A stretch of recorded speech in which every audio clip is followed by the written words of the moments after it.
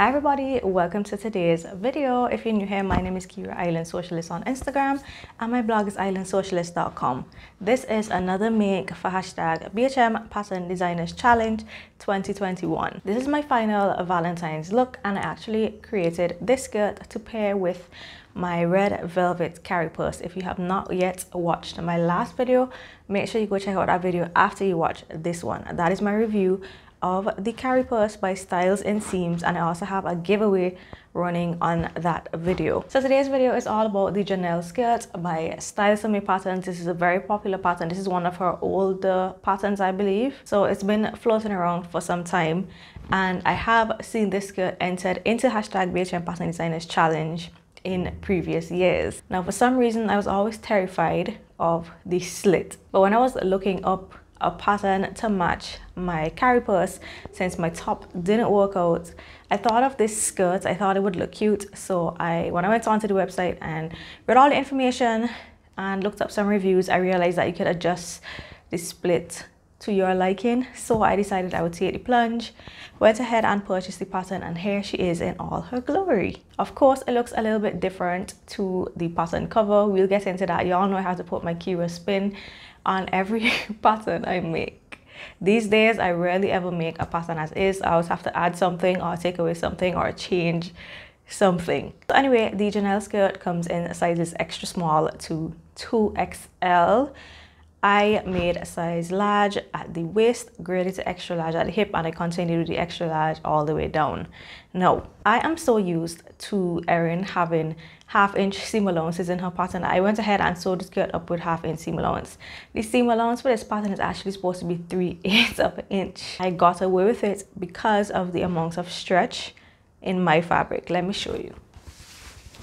So here's a scrap of my fabric. This is a stretch twill, and it it stretches like crazy. Like this can almost be a knit fabric, guys. It really can almost be a knit fabric. Actually, this is stretchier than knits I've worked with before. So because it has in so much stretch, sewing it with half-inch seam allowances was fine. And actually I ended up having to take some in along the hip area.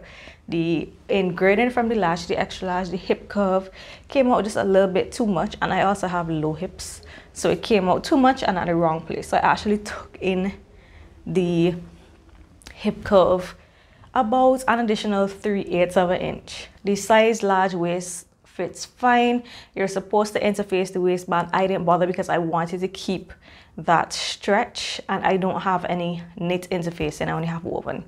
So because I wanted to keep the stretch just to keep it comfortable and so that I can adjust with me as I grow or lose weight, I decided to skip the interfacing, and the waist fits perfectly. Now this is going to come as a big shock, guys. I chopped off a whopping 5 inches of this skirt pattern to get it to fit my frame. I am 5'4". I had to chop off 5 inches to get it to hit me just below my knee. I know it is supposed to be more of a midi style skirt, but I don't always like midi skirts on me because I am shorter. Sometimes I find that they don't suit my frame, like they overpower my bottom half. So I wanted it to hit like just below my knee, and I'm really happy with the length after chopping off the 5 inches. Bearing in mind that I saw the waistband as well at the wrong seam allowance. It's actually supposed to be a little bit thicker than this. Right now it's right about here. Of course I'll do some close-ups, but yeah, so it's a very thin waistband. Now the way my body is set up right now, I am actually liking thinner waistbands because they fit into that natural waist dip in perfectly. Am I making any sense? If it's a wider waistband, what would happen is that the skirt is naturally going to ride up so that the bottom of the waistband sits in a natural curve. And if I have a thicker waistband, the waistband could end up all up here, which is going to end up like right up under my bust line. So I am preferring a thinner waistband right now so that when it sits at my natural waist, it's just a nice thin waistband and it doesn't sit too high on my body. Basically, in short, I could have just said this. I have short torso, well, upper torso. I'm short waist. There we go. I am short waisted. So thinner waistbands work better right now. However, it all depends, because for knit fabrics, I actually prefer a thicker contoured waistband, and then the top of the waistband would sit at my natural waist. But with wovens, I find they tend to ride up so that the bottom of the waistband sits on my natural waist. Waistbands are complicated, y'all, on my body at least. So the Janelle skirt has an invisible, is it an invisible zipper? No, it's just a regular zipper at the back and also hook and eye closures. I used an invisible zipper and I took it all the way up to the top of the waistband. Like I said, I will do some close-ups so you can see what mine looks like. I always prefer the zipper to just go right up to the top. I don't like hook and eye closures. Now, remember guys, I'm on lockdown. This was not really planned. I did not have a matching zipper, so I had to use navy blue, but luckily my zipper is truly invisible. I got it sewn in perfectly on the first try. So all you see is that little zipper pull, and the navy blue kind of just blends into this fabric because this fabric is a mix of black, gray and white. The navy blue is not too distracting at all. I'm also really lucky I had that navy blue zipper because I had nothing else that was remotely close. Everything else was like cream and then brighter colors. Now the instructions for this skirt, really good. Erin has a sew along again. Y'all know how I feel about sew along videos. They're very helpful, and I love when I don't even have to look at the instructions and I could just follow along with the video. It's also a very simple skirt to sew up, definitely beginner friendly, and I whipped this up in a couple hours. The one thing I would say is that both in the instructions and the sew along, Erin mentioned that you fold the hem up 2 inches, but my hem notch was actually 1 3/4 inches. I don't know if that was just on my size, but yeah, mine was 1 3/4 to fold up in order to get the hem seam to match up. So you know when a skirt is curved like this, the hem then needs to come out like this so that when you fold it up, it would line up with that curve. Mine lined up at 1 3/4 inch, and then my hem notches were also at that point. So I don't know if that's just an error or if that was on my particular size, but yeah, that was something I did notice. Apart from that, everything else went smoothly. It came together very well. The change I made with the slit, so she recommends you sew down the slit 10 inches. I did mine 11 at first just to see, and then when I tried it on, I decided to do another inch. So I sewed mine down a total of 12 inches. Yeah, I just didn't want too high of a split on this skirt. But that is the lovely thing about this pattern, is that you can customize the slit to your desired coverage. And the obvious change that you're seeing is I added buttons to mine. This was totally not planned, but when I tried on the skirt in my mirror, this is after it's completely finished, I'm like, something is missing, especially knowing I was gonna wear it with a plain black top. I just felt like something was missing. I was like, hold on, I think I have some round gold shank buttons that would give it that kind of sailor vibe. I pulled them out, I pinned them on, I showed them to my husband, I showed them to my mom.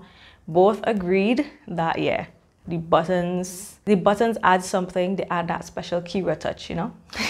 So I added my buttons. How much buttons do I have? I have 5 buttons from the top of the slit all the way down to the top of the slit, the top of the skirt all the way down to the beginning of the slit. Obviously they're not functional because this is already top stitched down anyway, so the slit can't come flying open in any case. It is very much top stitched down. So the buttons are just decorative, but I really like the look that they gave the skirt. Very happy with that decision to add these buttons. And y'all, I've had these buttons in my stash for 2 to 3 years maybe, and they've just been there doing absolutely nothing. So I'm so happy I finally found a use for them. So yeah, like I said, I just styled with a basic sleeveless black turtleneck. This is a bodysuit. It's a very thin fabric. I did still roast a little bit under the lights when I was taking the photos, but I really like how they pair together. Very simple up top. I just wore some gold hoops. I had my skirt and of course my carry purse. Guys, look how cute this carry purse looks with this skirt. I mean, match made in heaven. Oh yes, I just remembered. So in my last video when I spoke about this bag and my plan to make the Janelle skirt, I told y'all that I discovered that Crystal used the same pairing. So Crystal made a really cute giraffe set.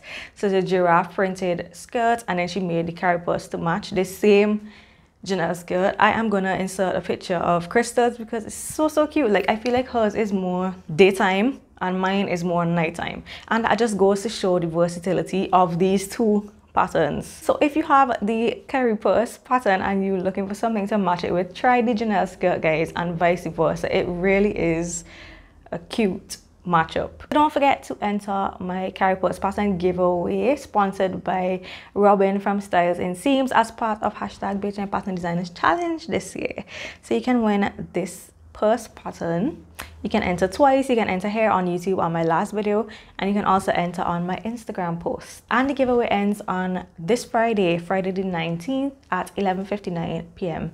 Atlantic Standard Time. Good luck, guys. So now I am going to cut to my photos wearing this lovely Janelle skirt, looking all Valentine's-y and mysterious. And I also share some close-ups so you can really see the details of the skirt.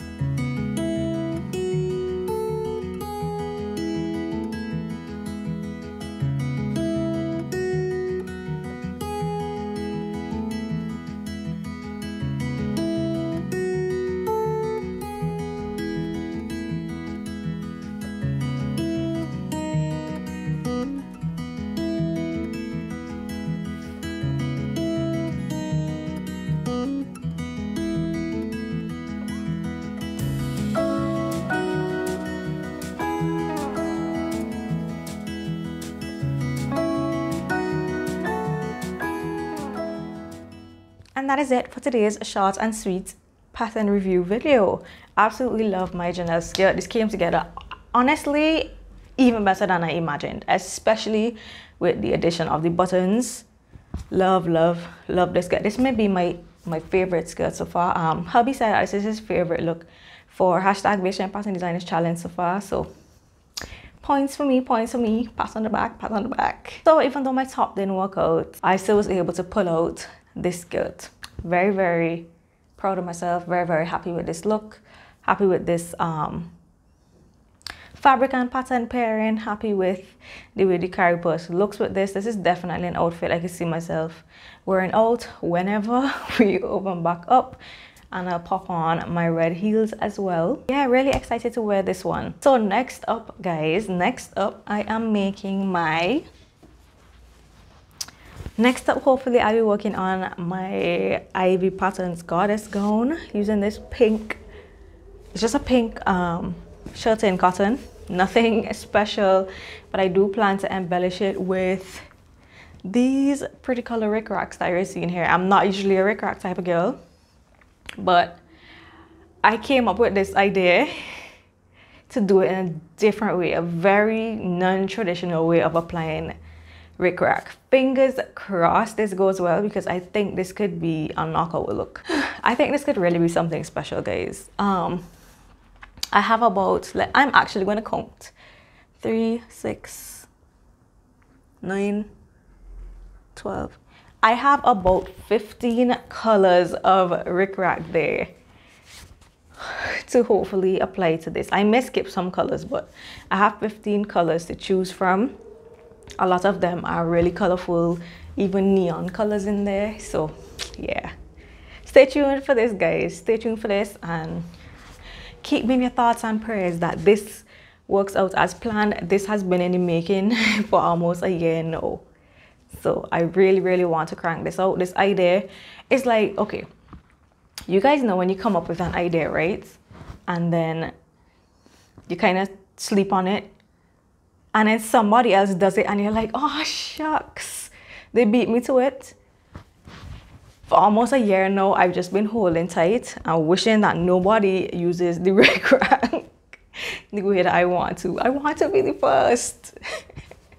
It's like, not that we're competing, but sometimes you really have a special idea in your head that is true to you and that you just really want to put out as a hero piece, you know, like my own special touch. And you're just sitting and hoping that no one does it before you, because then you don't want to look like if you copy that person. You know what I mean? Like, you want it to be an original idea because it's something creative that you made up in your mind. I am rambling. Stay tuned for this, you guys. Stay tuned for this. So that is it for today's video. I hope you guys enjoyed watching. Thank you so much for joining today. Don't forget to give me a big thumbs up if you enjoyed. Also hit the subscribe button on your way out if you have not done so already. I hope you guys cannot hear this crazy wind. In my last video, when I didn't mic up, you could totally hear the wind howling. We've been having some crazy windy days lately. Luckily we're on the inside, so it doesn't affect us too much. So yeah guys, that's it for me today. I am out and I will catch you in my next video. Bye.